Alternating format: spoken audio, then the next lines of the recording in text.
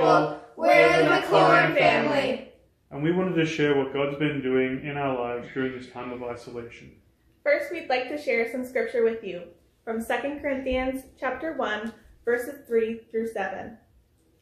Praise be to the God and Father of our Lord Jesus Christ, the Father of compassion and the God of all comfort, who comforts us in all our troubles, so that we can comfort those in any trouble with the comfort we ourselves receive from God. For just as we share abundantly in the sufferings of Christ, so also our comfort abounds through Christ. If we are distressed, it is for your comfort and salvation. If we are comforted, it is for your comfort, which produces in you patient endurance of the same sufferings we suffer.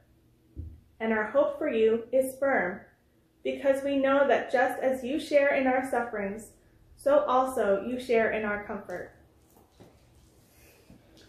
So for me during this time, not a lot has changed from a work perspective. I work from home all the time anyway, but it has meant that I've traveled less, and that's been fantastic to have more time with the family. I've also enjoyed this time of isolation for extra time with family because I'm usually at school most of the time. I had to have stitches because of an accident that I had, and I'm just glad that God has healed me well. God has helped us through our garden, Mr. Tuttle, me, Andrew, Isaac.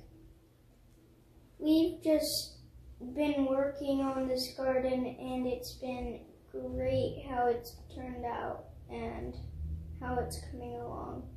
And just always, God has always been beside us and near us and thinking about us with what we're doing. Indeed, we are grateful for all the signs of spring. We love seeing the flowers and we love seeing the weather change. We've gone on lots of walks to enjoy God's creation.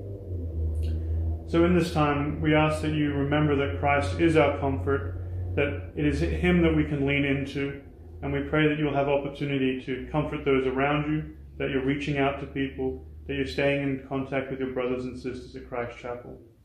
We love you. We miss you.